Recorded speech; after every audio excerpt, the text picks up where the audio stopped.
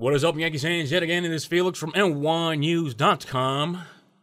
Before I begin, Hal Steinbrenner, Brian Cashman, have you guys checked Aaron Boone's phone yet for betting apps?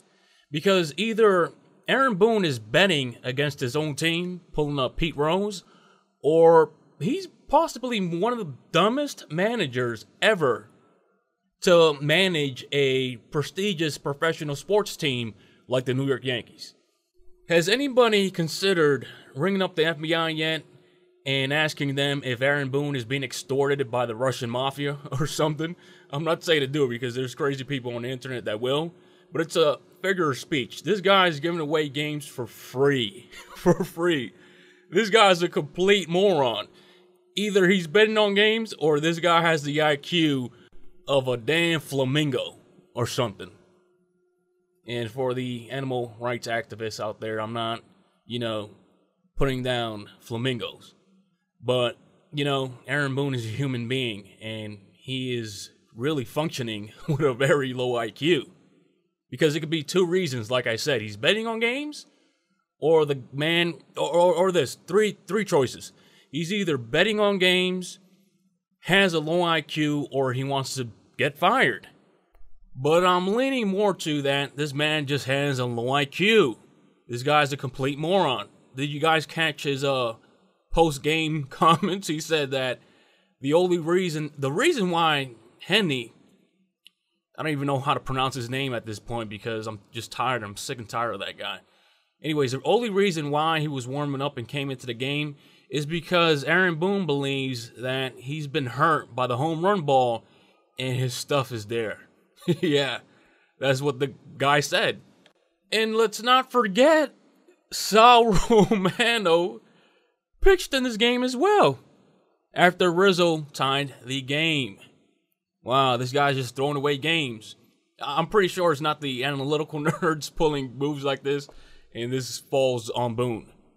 This can't be the nerds behind the scenes. This is all on Boone. And I'm going to point this out. When the Yankees snapped their 13 winning streak, Jeff Passan of ESPN, Yankees fans were mad at that time when he tweeted it out. He pointed to the fact that even though the Yankees won 13 games, their stats in home runs, hitting, runs scored, whatever, were pretty low compared to the rest of Major League Baseball teams. And what he was trying to say is that it was basically luck that the Yankees went on that 13-game winning streak. And look at that. They are doing the same thing, and they're losing now. So it could work to their advantage and to their disadvantage. Here, let's play a clip of this dumbass in his post-game interview. It's the same repetitive, played-out post-game interview where Aaron Boone wants to go home to maybe his lavish Midtown apartment. Have you ever seen that movie, The Super, with Joe Pesci, where he's in the South Bronx in poor living conditions? I think this is where Aaron Boone needs to be shipped off to, and not to sound like I'm discriminating against people that live in areas like that. But it's a really good analogy if you have seen that movie. If you haven't watched it, it's about some rich guy, a landlord, right? And he loses a court case or whatever. The judge says, hey, you need to live in this actual building that you own now. And when Joe Pesci becomes a complete bum, he finds peace within himself and he realizes that he shouldn't have been a douchebag. This is what Aaron Boone needs to realize. He needs to realize that, yeah, you're the manager of the New York Yankees, the most famous sports team ever. You're getting paid millions of dollars or whatever he's doing. Maybe he lost that money. This is why he's being extorted by the Russian mafia and he's betting on games. But whatever, he needs to come to peace with himself and say, I do not deserve being the manager in the New York Yankees. But anyways, let's listen to this dumbass speak. Aaron, before the game, you said this team still controls its own destiny, but with the way they have been playing in just 22 games left remaining, do you feel like your playoff chances are starting to slip away? No, absolutely not. I mean, we just had a horrible homestand. It's not okay. You know, we're pissed off about it.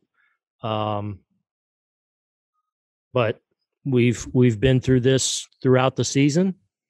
We're up against it again. And we look forward to going out and turning this around tomorrow. We know it can turn just as quick as it's gone sideways here over the last 10 days or so. No, absolutely. We expect to get it rolling. Obviously, it needs to happen. But we're in control of that. Now, let me ask you a question. Is that a guy that you want managing your team in the hunt for a playoff spot, which they are tied now with the Toronto Blue Jays, the A's, or even catching up to them? Is that the guy that you want leading you to the World Series for number 28? Do you even believe that he believes in what he's saying?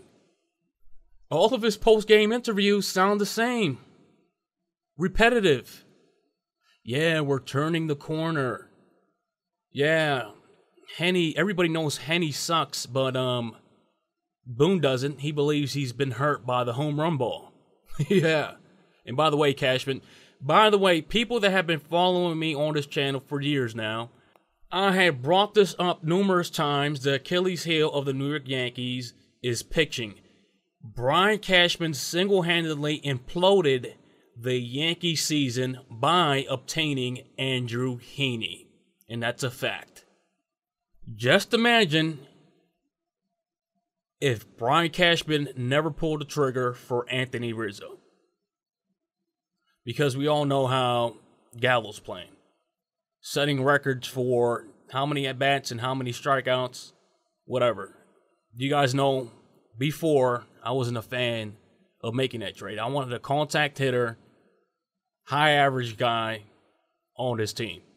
But yeah, the fact is Gallo's a Yankee. We can't go back in time. But he has shown a little bit of that clutch gene, and I do like his arm and his athleticism. Maybe he'll get hot when it counts. Maybe he'll bash a whole bunch of home runs.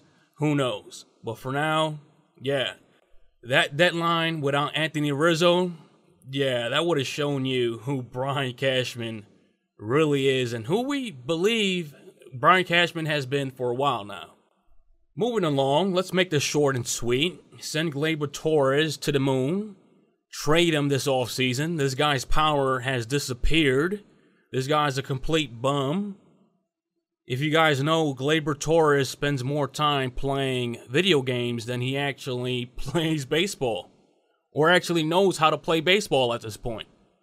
Where's this guy's head at? I've never seen somebody regress like that. His regression is by as far as worse as Gary Sanchez's regression was at one point. If I were the Yankees, you trade Gleyber Torres this offseason. I don't care what you get rid of him. There's going to be a whole bunch of shortstops available this incoming free agency. Do what you have to do. And again, I've never been a big fan of Gio. If you heard me, I said the Yankees should trade him because comparing his down years to the years that he was actually good, the bad years outnumber the good years. Let's put it like this. I know my intuition said, once Gleyber Torres and once Gio Urshela come back, this team is going to go back to the losing ways. I just had that intuition. I know a whole bunch of Yankees fans had it as well. And look at that. The Yankees suck again because I don't know what's happening. Maybe it's the chemistry. Maybe it was the new guys on the ball club that wanted to play, that want to be Yankees. Maybe these other guys are just, I don't know, their heads are not in it. But yeah, send these two bums, Torres and Urshela, to the moon. I know Gio could field, but get rid of Torres. This guy is a complete failure. I wasn't on the bashing Gleyber Torres wagon, but now I am. This guy sucks. Don't know why Gio and Torres are playing. Sit them out, and maybe we'll see these Yankees win games again. And by the way, Voit is the bloodline to this clubhouse. Voit is the only reason why the Yankees went on that winning streak in the first place. Do not sit Voit out. Keep playing him. I don't care about DH this, DH that. Put him in the lineup. Stanton is getting paid millions of dollars. Put him in the outfield. Use that recipe. Stop being little crying babies. Oh, Stanton is going to injure himself. Who the cares at this point? Put Voit in this lineup as an everyday player. Hey, by the way, did you catch his home run? That was an angry home run. That was a stone cold Steve Austin 316 home run. One of those. Aaron Boone is a idiot, and I'm going to murder this ball out this ballpark.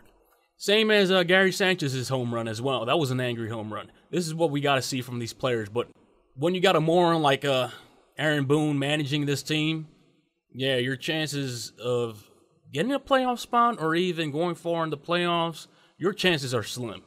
Send Aaron Boone to the moon. Send Haney to the moon. Send Gleyber Torres to the moon. Send whatever player who's been inconsistent and any time they play the Yankees lose, send them to the moon. Matter of fact, send them to a black hole where their existence would completely disappear. This is text-to-speech. Oops, I completely forgot Chapman. Send him to the moon as well.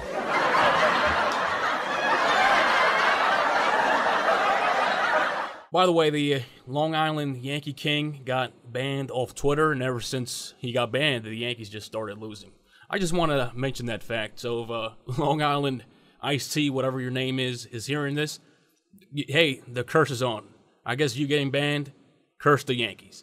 So, Yankees fans, like always, this has been Felix from NYYNEWS.com. Share, like, and subscribe, and I will check you all next time.